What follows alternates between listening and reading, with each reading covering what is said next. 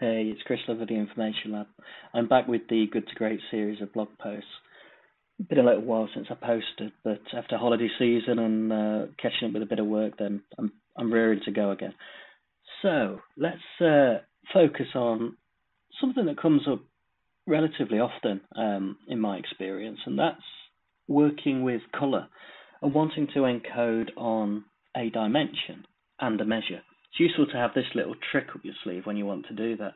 Let's set up a common situation. I've got some data here from Superstore sales, and I'm going to just encode on country to produce a map, and let's change that to a filled map. And I'm going to encode by the region on colour, which is a dimension. That's going to give me the different colours that I need just here. I'd also like to show the number of sales, but that's very difficult to do. I can't use size because it's a filled map, and I can't use colour because I'm already encoding on region.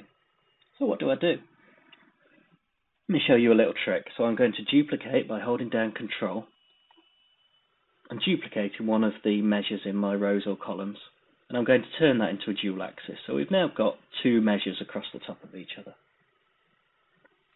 Let's come down to the second one of these. Take region off colour and drop sales onto colour. I'm going to come and turn down the colour on here, the transparency on here, till it's around 40%. And I'm also going to change this to a grey. Look at the effect of that. We've now got the encoding still on dimension, so we've still got this orange, blue and green, but we also have the depth of colour showing the depth of the sales within each area, within each country. Really nice trick that we can also use on bar charts. Let's do it on a bar chart. I'm going to bring in region just here. Let's again use country. And let's use sales for the bar length. And I'd like to split up my areas into coloured regions, just like we had before. Now if I want to encode profit, I'm going to do the same again. I'm going to duplicate the sum of sales, create a dual axis, change my mark types back to bar, and I'm going to synchronise my axes just to make sure they fit. Now then, on the second one, pick up profit and replace region,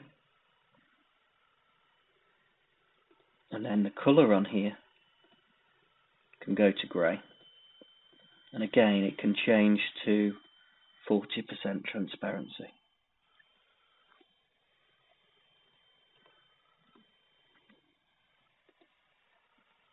See the most profitable areas represented by the darker colours.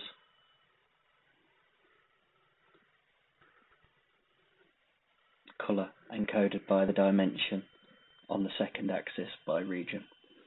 That was all I want to show you, just a really quick way of encoding by a dimension and a measure using colour. Hope it's been useful. Thanks for listening.